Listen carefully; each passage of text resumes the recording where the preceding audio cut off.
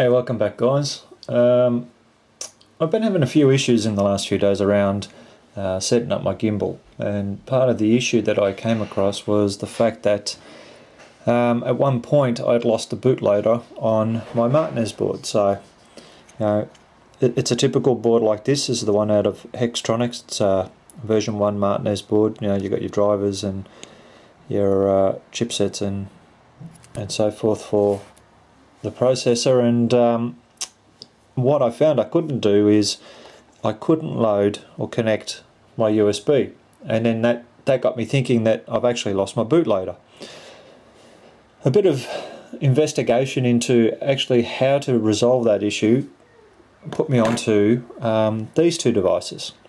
So the way that you need to put a bootloader back onto an Atmel chip, in this case that's an Atmel 328p chip that they use on the Martinez board, is to use one of these two devices.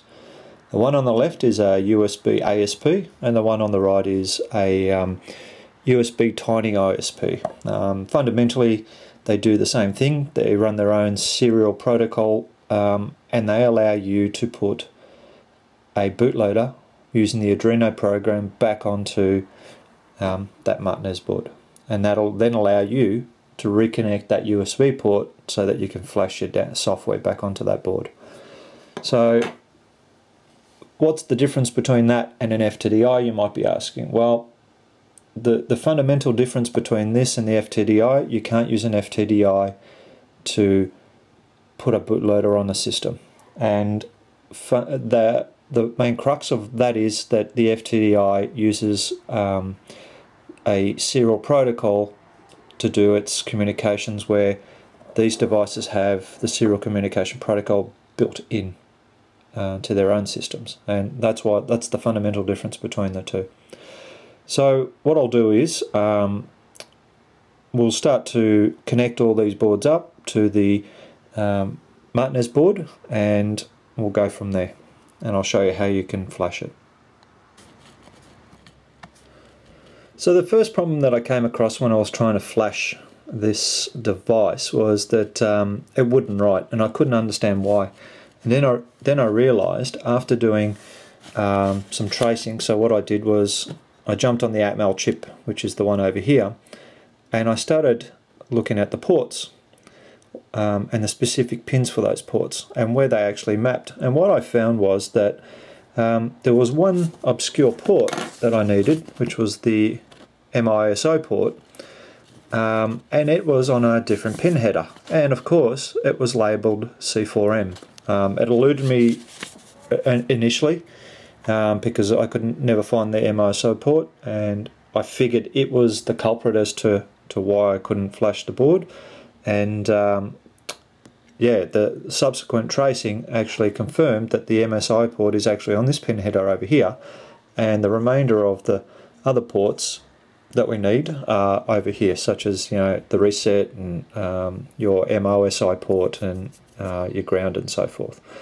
So what I'll do is I'm going to take this diagram and we'll look at how that actually relates to the pin out of these ports here, because that's your interface, which also provides your MISO and all the other ports that you need to connect to these ports over here. And we'll go through the procedure of how they all hook up. I'm going to apologise up front. I couldn't get this USB connected onto my laptop, which is a Apple machine running Windows under a VM. For whatever reason, I just couldn't get it to recognise the Tiny ISP USB device. So what I've done is I've just gone to a normal Windows 7 machine in my garage, and I have to just film everything, so the quality isn't going to be as good as screenshots, but I think it'll get my point across. So the first thing we need to do is confirm the pin out on the Tiny USB itself. So we know that we have two types of ports that we can use on the Tiny USB. There was the 10-pin plug or the 6-pin. So I want to use the 6-pin. And in this orientation, if we look at the plug, the top and the bottom on the back side are the VCC and the ground. So I'll just put a multimeter on that and I'll just show you that that's the case. So I've gone ahead and plugged in the USB, or the tiny USB here, to my machine. So I've got 5 volts being outputted, and on this unit itself I actually needed to enable this jumper over to the right here, and that just outputs the 5 volts to these pins. So if we recall back to the previous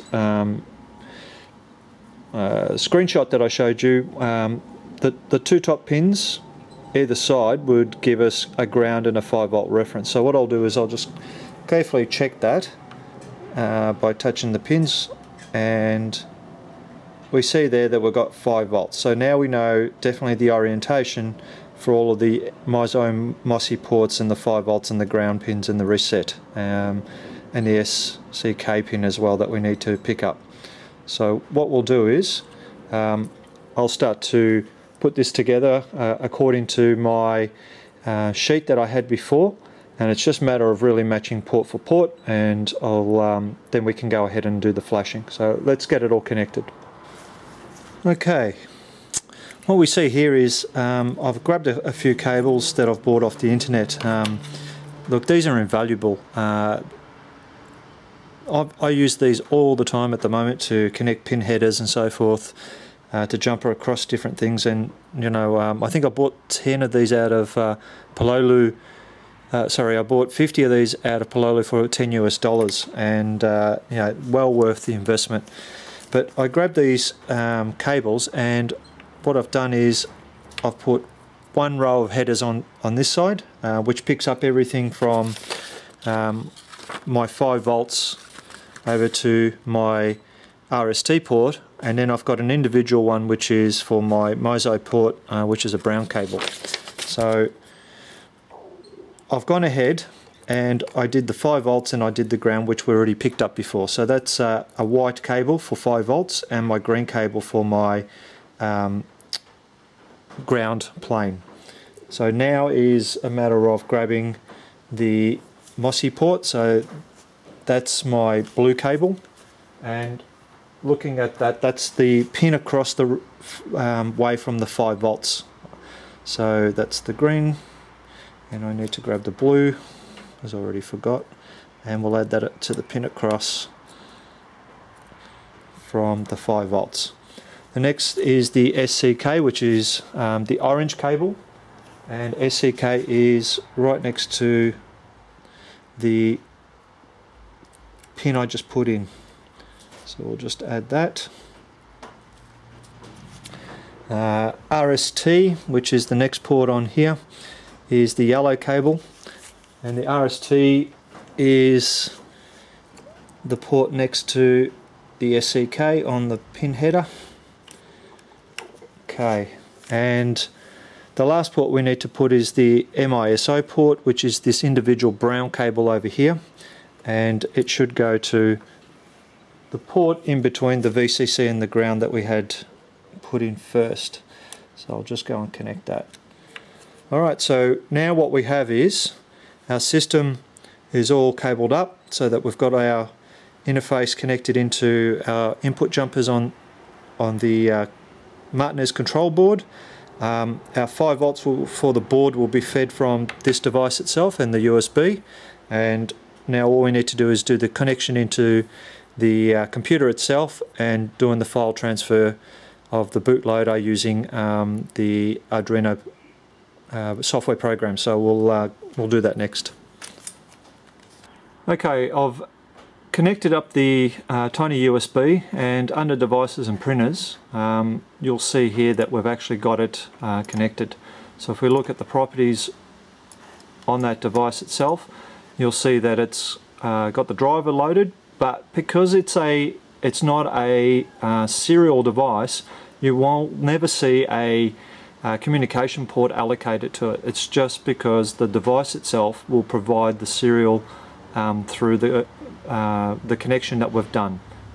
That's the major difference. You know, it doesn't use the VCP drivers to provide a serial port using the hardware within your computer. It's all inbuilt to the device itself.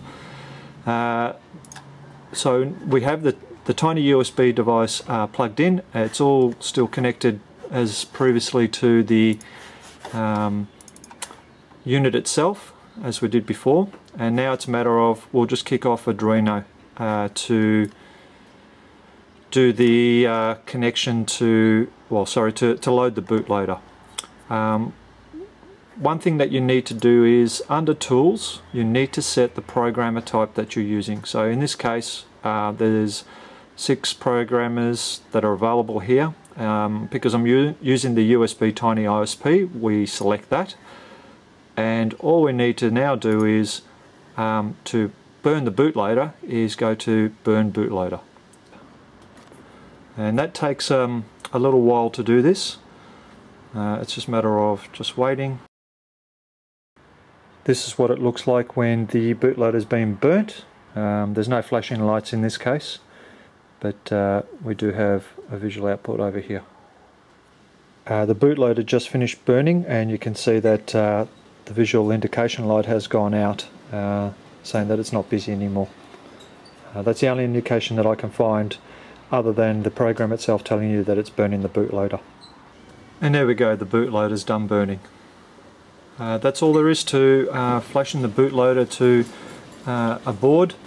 I mean, this can actually be used to flash bootloaders to any of the Atmail boards, especially if they provide a interface to those MOSI, MISO, that's master out, slave in, and vice versa, and the SCK and reset pins, and you can power the board.